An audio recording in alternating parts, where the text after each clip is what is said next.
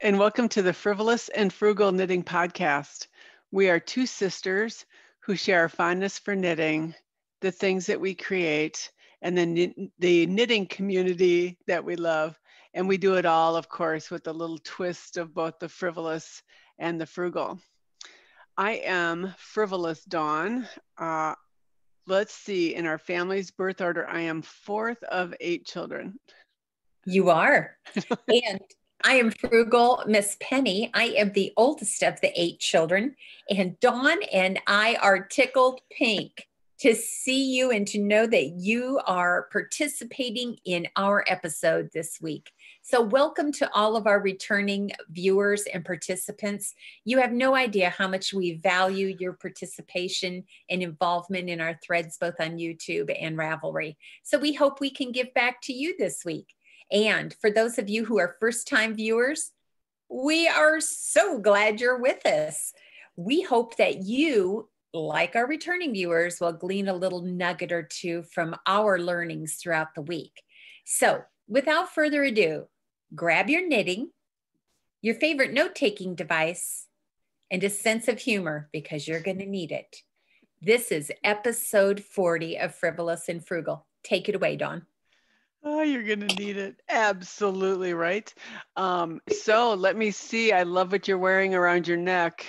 Oh, and I bet you know exactly what it is. It is The Hitchhiker by Martina Behm.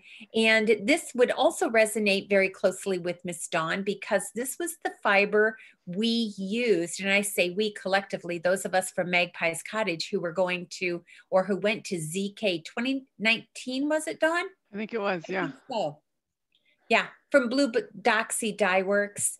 And I knit mine on a size 4. So it's just one of those shawls that everybody needs at least one.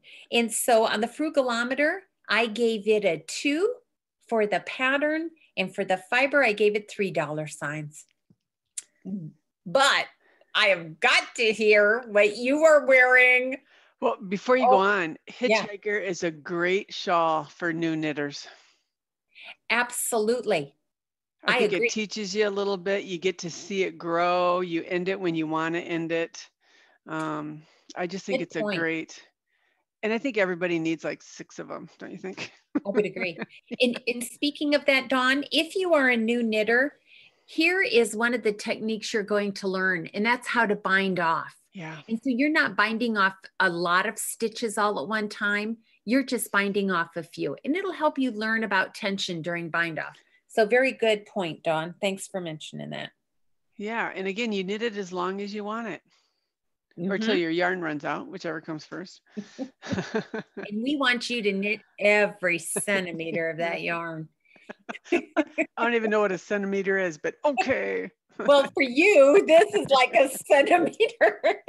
I'm only down to 1 skein, order more. Crazy.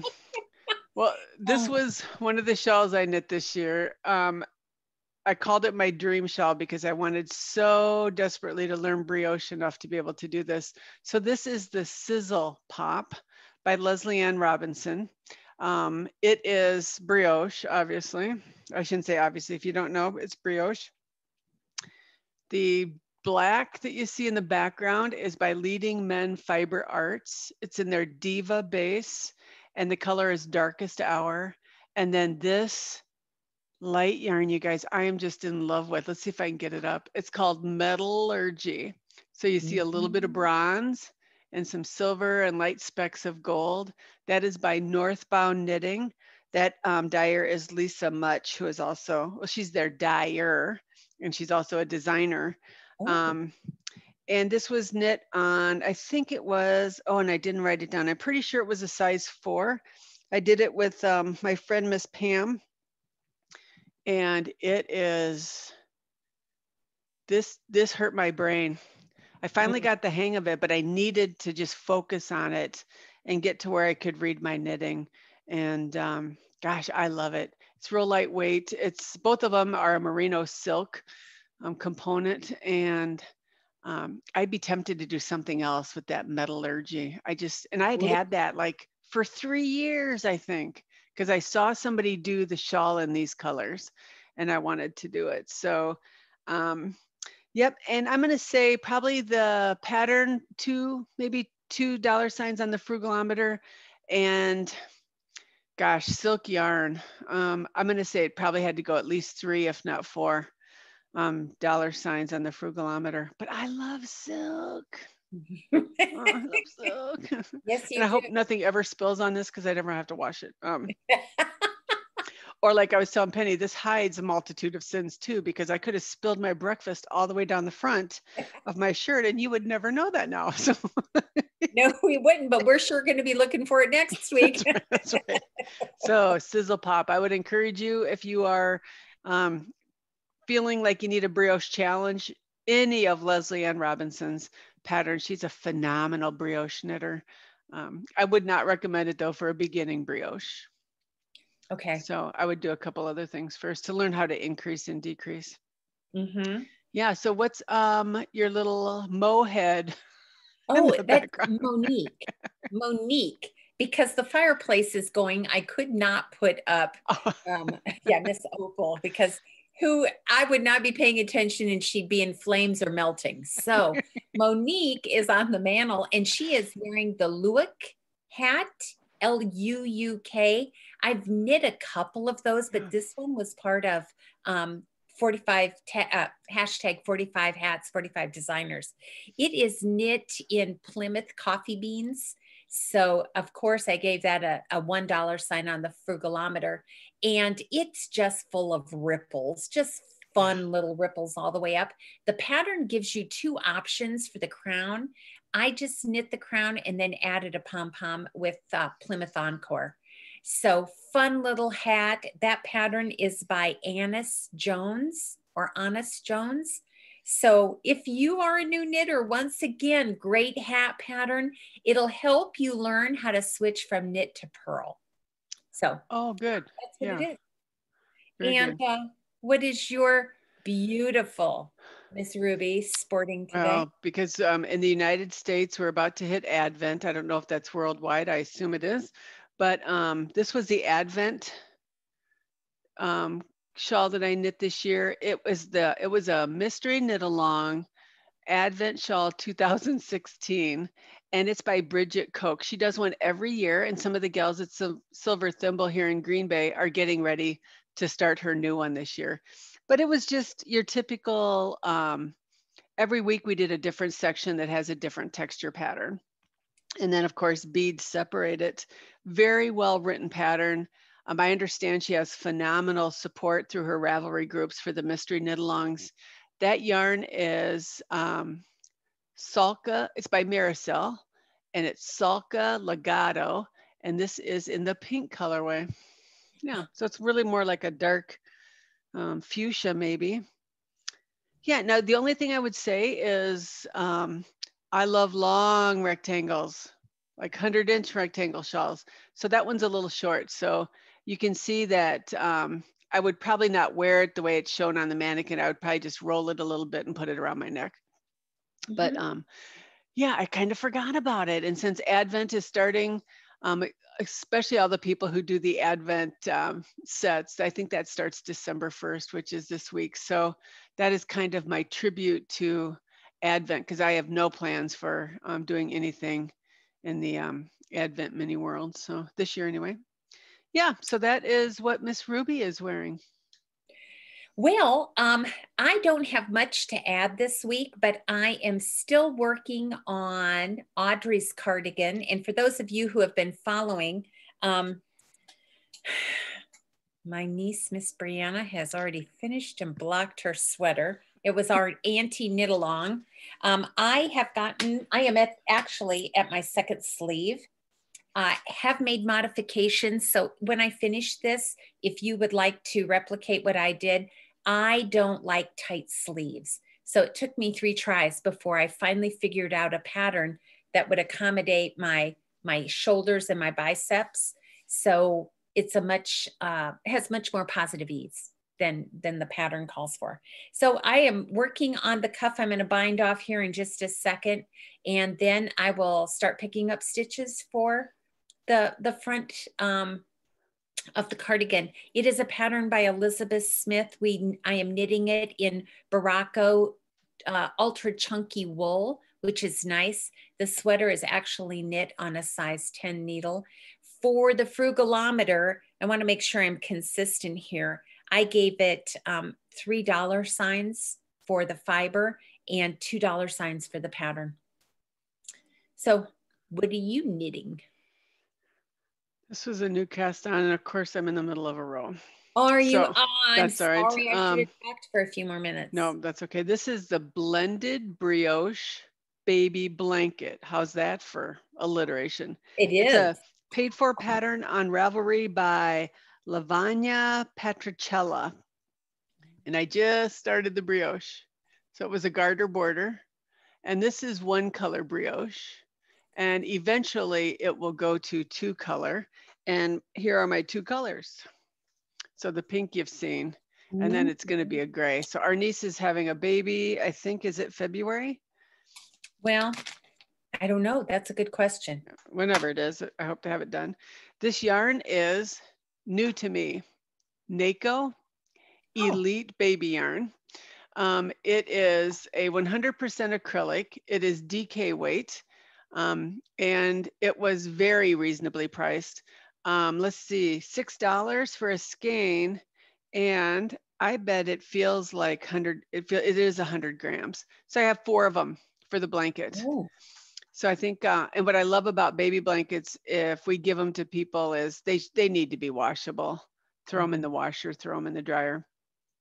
So it is nice and squishy. So I'm liking it. So it is knit on a US 6. And I'd be interested in what people think. This is a basic brioche pattern. So do I need to buy a pattern, or should I just be able to figure it out? You know, I just decided I'm going to buy the pattern so I don't have to spend all that time figuring out how many stitches to cast on, what size of needle to use. I was just going to trust the pattern.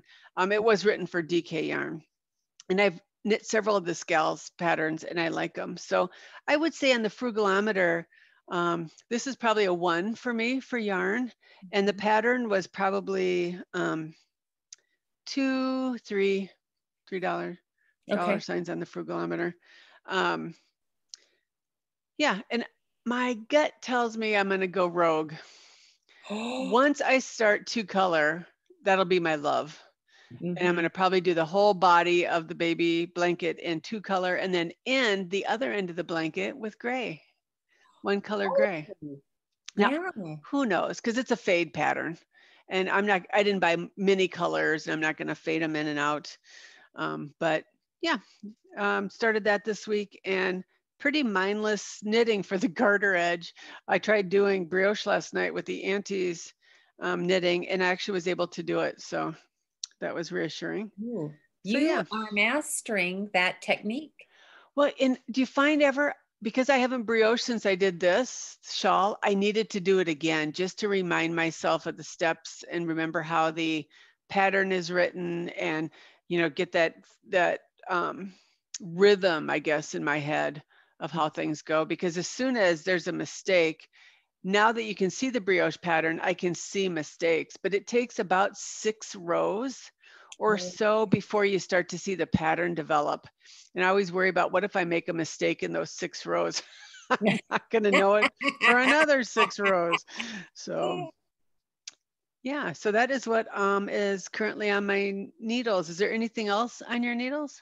Same thing as last week. So I will just mention the products and show them to you quickly. All of the notes I still have in my Ravelry project page. I have not worked at all on Wingspan. This is a beautifully detailed, I think that's the right side. Beautifully detailed shawl by Kyle Vey that is, I guess, reflecting what the feathers of a bird look like. It is knit on a gradient from the blue brick.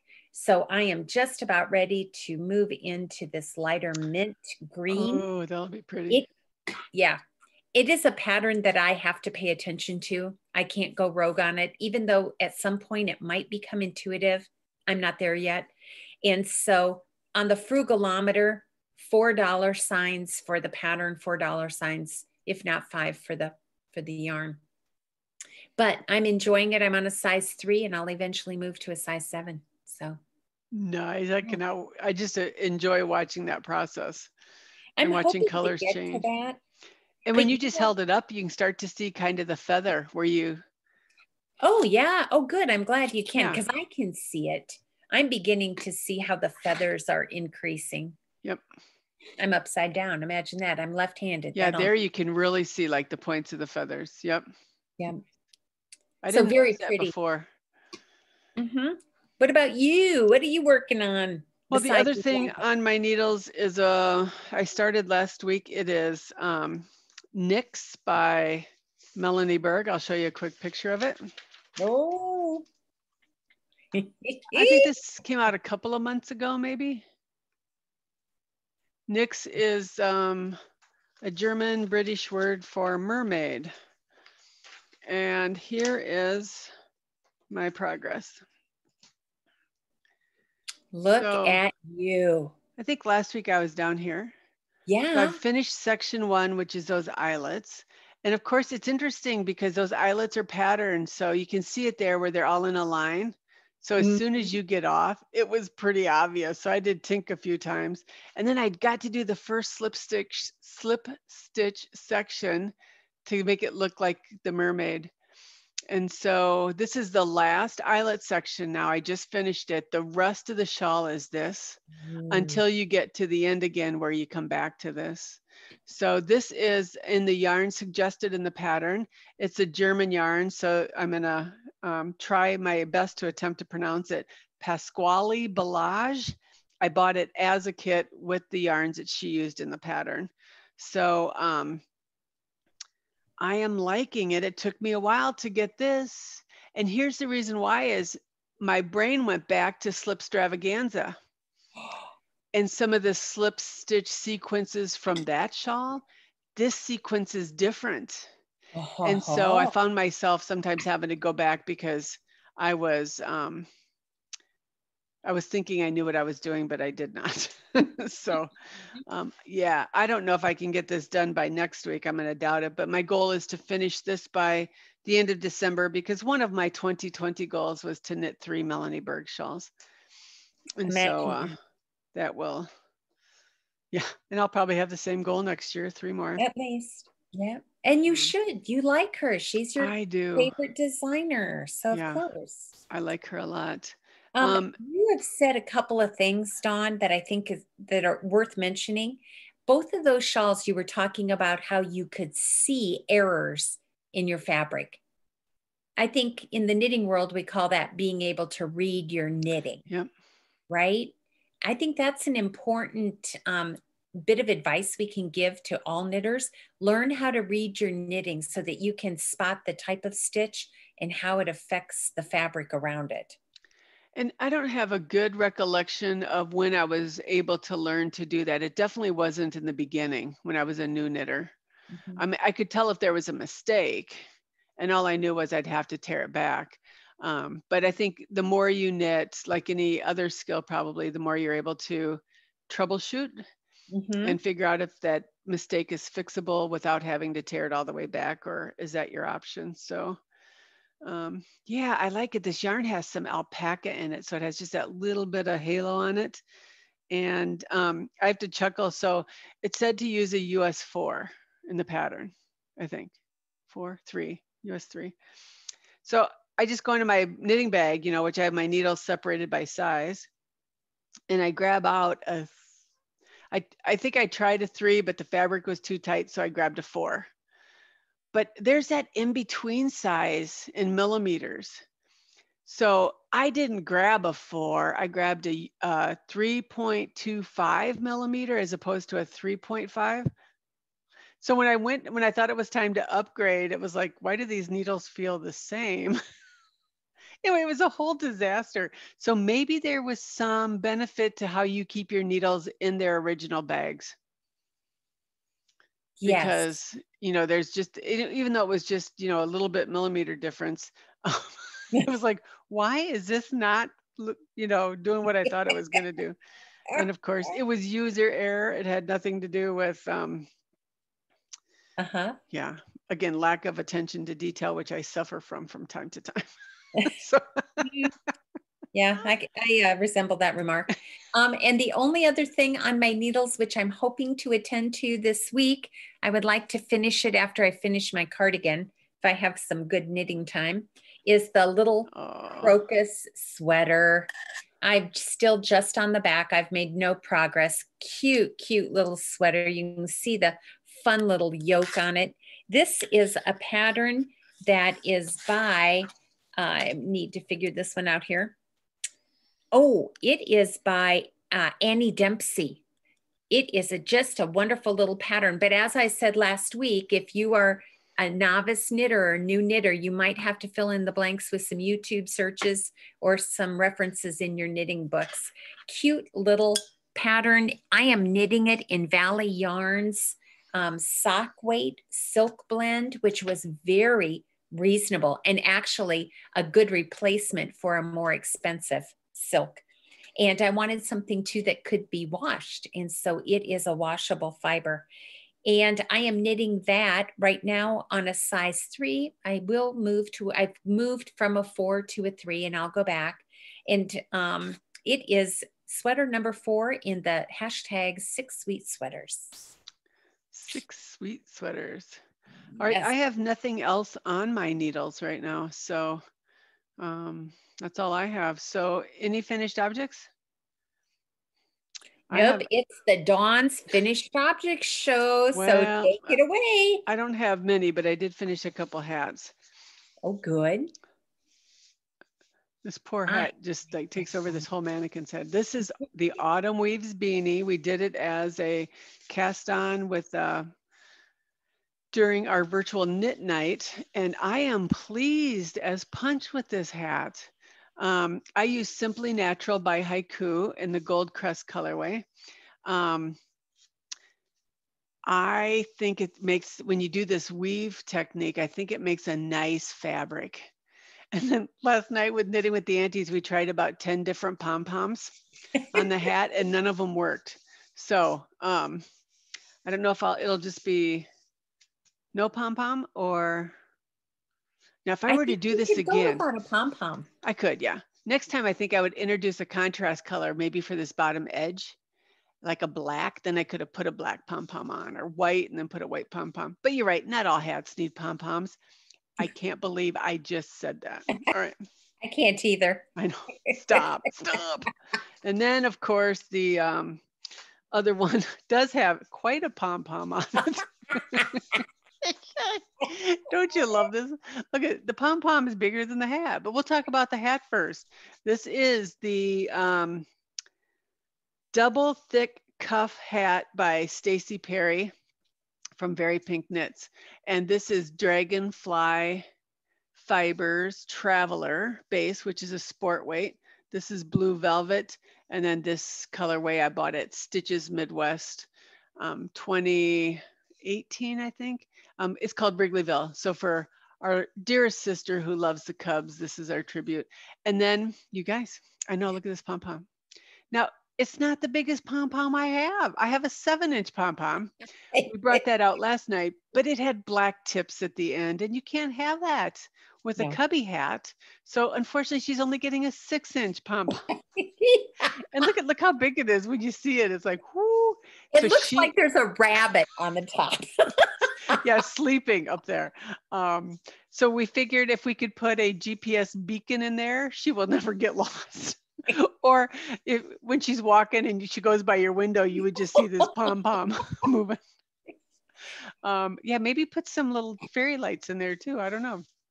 Hey, while you have that up, Dawn, can I ask you to describe what's happening with that blue in the hat for people that don't maybe not know this phenomenon? Okay, so when you use variegated yarn, you'll hear the term, the yarn is pooling. And that means it's gathering in similar locations to form a block of that color. So this blue is definitely pooling. Now, yay or nay on pooling. People like it or don't like it. There doesn't seem to be any happy medium. I'm not a fan of pooling myself, but it worked in this one. I don't know. I think there are ways to break up the pooling. You would just take a chunk of your yarn out to mess up the pattern so that it doesn't pool. Or there are patterns written for intentional pooling, and you can do that as well. So, and I gotta say, I like the double brim. I thought maybe it would be too thick, but I liked it. So you started with the provisional cast on, knit the seven inches, and then attached it underneath, and then kept going. And so I asked my husband to try this on, and he liked it so much that he has put in a request for one. And he rarely asks me to knit him anything. So that will be one of my future cast-ons. He did like the autumn weaves too, and thought he wanted that one until he tried this one on. But he loved that feel of that double brim around his ears. Are you going to do his in Green Bay colors? Nope. I think we went to the stash and he picked out a light gray, dark gray tweeds. Oh, yeah. And so it'll be the dark gray base. But there's enough of this yarn. I could do another hat. I have enough of both of them left. So I may have to look at different patterns where I kind of mess with pooling a little bit. So, because Nikki may just want another one because she likes this one so well. Absolutely. Absolutely. Why wouldn't she? I think I'm going to have to I'm going to have to increase the insurance on this when it goes in the mail, because I'm sure lots of people are going to want to intercept it. For a variety of reasons. They want that beacon on the top. No doubt. And of course, that beacon pom-pom came from an Etsy shop called Achilles Original Art. And it's from Czechoslovakia. So I did happen to get another package from Czechoslovakia this week. So I have pom-poms to keep me plentiful through the winter, I think. So, yes, but that is next fad, because when pom-poms leave and then come back, you girl will be on the cutting edge. Well, and because they're so easy to detach now. Yeah, that's true. Yeah. So if you wanted to throw that in the wash, because that is washable, that's a super wash DK. So she could just take the pom-pom off and sell it at a garage sale or something. Oh my goodness. So that is, listen, thanks for sharing your finished projects with us. I appreciate that. If you don't mind, we have another winner to announce. Well, before you do that, you should probably tell us what you're learning. Oh, okay. So I am learning something always, right? Thank you, Dawn, for that reminder. This is a phrase that I coined. So if you find it on someone's wall or on their bumper sticker, it came from me first. If you go cheap, disappointment you will reap. The frugal one of the two has learned a lesson. Never did I think frugal and cheap were synonyms. I have never said that. Cheap to me is lower quality, right? Well, I ordered a little kit that had all sorts of stitch markers and knitting accoutrements in it, and ordered it from online, and I got it. And it was cheap. I knew it. I knew what I paid for it, but I thought it would be nice to have on hand. Well, one of the items in that little kit was a row counter. And this is a row counter that many of us have seen. You twist the ends and it keeps track of what row you're on. Well, when I first pulled it out, I realized it was really loose. There's no tension. So it doesn't, with that tension, it usually will sit on a number and you can hold your rows in place. Well, I knew it was kind of loose, so I was using it gingerly and just keeping it out of the way so that it didn't make any mistakes. Well, last night while knitting with the aunties, I'm knitting and knitting and knitting, and I realized, and I was using my row counter, that I did an entire repeat too many, which kind of frustrated me because now it's putsy. Now I have to either frog or tink, and I'm trying to finish a sleeve, and I have to go back, and I'm like, how did I do this? Because here's another tidbit for, I guess I would say newer knitters or whomever. When I am doing decreases on anything, you can see where I will put stitch markers at the decrease. Now, when you learn how to read your knitting, you can see those stitches, but I always do it so I can quickly count and make sure the decreases on each stitch are equal, right? I couldn't figure out how I did that last night. I looked at my row counter. I knew I was right on the money. Anyway, it was later, much later in the night, when I realized I must have bumped this cheap row counter and changed the setting and didn't catch it. So it resulted in inefficiency and a loss of precious knitting time. As you all know, knitting time is precious for most of us. We just don't have an unlimited amount of it. And I thought, you know what? When I went cheap, I was disappointed, not only in how the product worked, but its effect upon my garment and what I was knitting. So if you buy cheap, disappointment you will reap. I have a question. Yes. Is there a question from the front? You use stitch markers. Woo! I saw them. They were real stitch markers. They were. And I have to tell you, these little light bulb things, I really like. However, they're pointed. They're sharp. So you have to, I won't show you the Band-Aid to prove that. But anyway, yes, I do use these. You all think I don't use stitch markers. You know what I don't use? Those progress keepers. Okay. You need one of these. This says right side, RS, right side. Everybody needs a right side marker. Dawn, if you don't have one, my knitting, I know what the right side is. Well, it needs to say it. So that if you put this down and pick it up 6 years from now, you'll know which is the right side. Well, that comment I resemble. The 6-year part. Yeah, I get that. All right. Maybe I'll try it. I don't know. Okay. But that's what I learned. I am waiting with bated breath to hear what you learned, because your lessons, Dawn, are profound. No. Profound. Okay, here it is. I believe in UFOs. You believe it? Hey, that would stimulate a great family discussion that many of our family members wouldn't argue.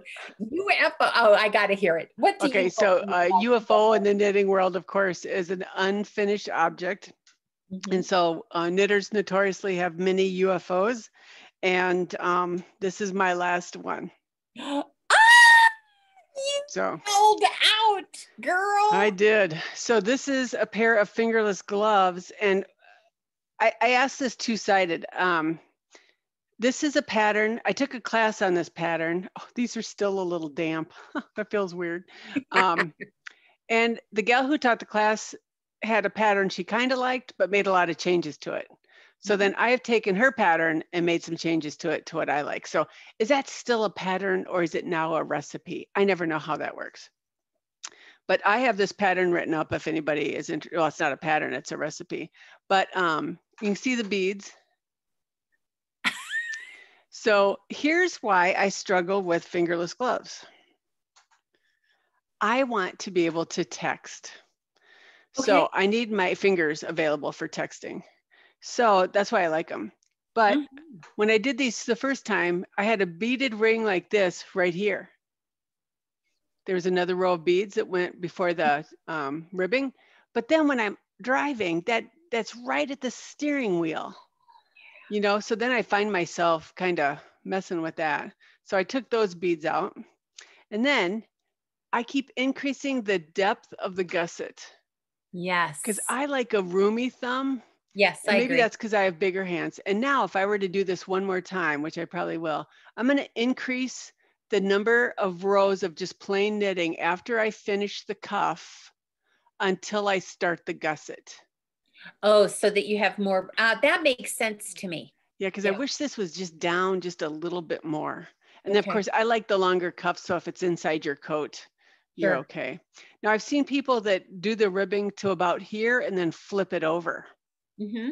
So that makes, so that makes sense. So anyway, I just kind of have this written up just the way I think about doing it. So, but yeah, that is my last unfinished object. I have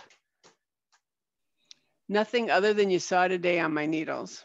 Oh, Dawn, that's impressive. And, we've talked about this before. We might just have to keep up with the UFO Club. Yeah, I absolutely. mean, it would absolutely blend nicely with the FinishFixorFrogItKAL, which is ongoing for us. But we might, just to help people, use that little system that you introduced to us. Yeah, so the UFO clubs that I was part of, once a month, like you listed 12 UFOs for the year that you wanted to work on. Not saying they have to be finished, but they need to show them a little love. And then we randomly picked a number between 1 and 12, and whatever project number aligned with that number, you showed that project a little bit of love. And because I was in a couple of them, it made it nice to be able. So this is a couple of years in the making now. Well, I bet I started it a year ago, right? January 2020. I think you did. And they are done. Very good. Well, thanks for sharing what you're learning. And we'd like to even do some more sharing. Last night during Knitting with the Aunties, we had a drawing from our FinishFixorFrogItKAL in Ravelry.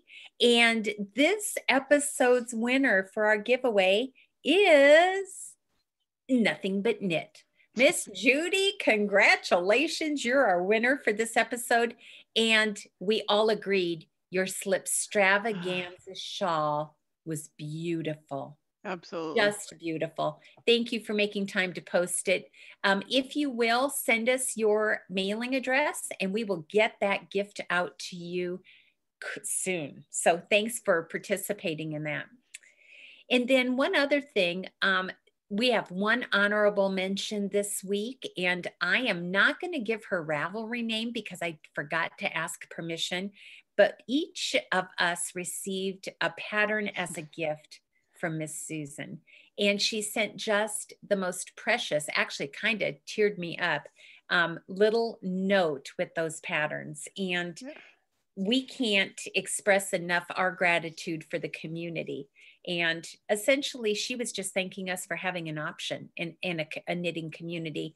But trust us, the bigger blessing is ours because you fill our hearts, you inspire us, you remind us of the beauty of our fiber arts and the beauty of coming together and sharing something in common. So thank you so much, darling. We sincerely appreciate your generosity. Absolutely.